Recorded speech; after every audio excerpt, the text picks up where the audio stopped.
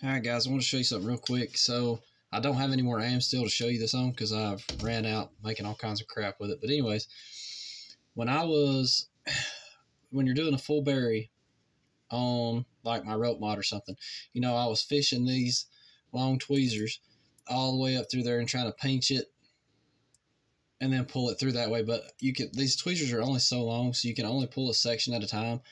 So when I was doing the tether line that I made, I literally did a full bury from right behind the eye that I spliced in. I spliced that eye in the end, literally right behind the eye, all the way to the end of the rope, which is 8 foot. I reburied. I did a full bury from that eye all the way to the end so that it basically doubled up the rope. So this is what I made, because this would have been a pain in the butt to try to fish that much length through, because like I said, you can only put this so much down on this, and then you can feed it through. You can feed a section of it through, and then you got to come down here and then redo it again and pull it like a section at a time, and it's harder. So I took an old standard diameter arrow that I had, just an old junk one. I put me a real smooth field tip on it. Didn't really have a point or anything. It's just a real smooth, kind of cheap field point, so that it was real smooth and didn't catch the insides of the amsteel. And then I just cut the end of it off. And that 3/16 amsteel, you can squeeze it down and it will fit. You can feed it down in this arrow shaft.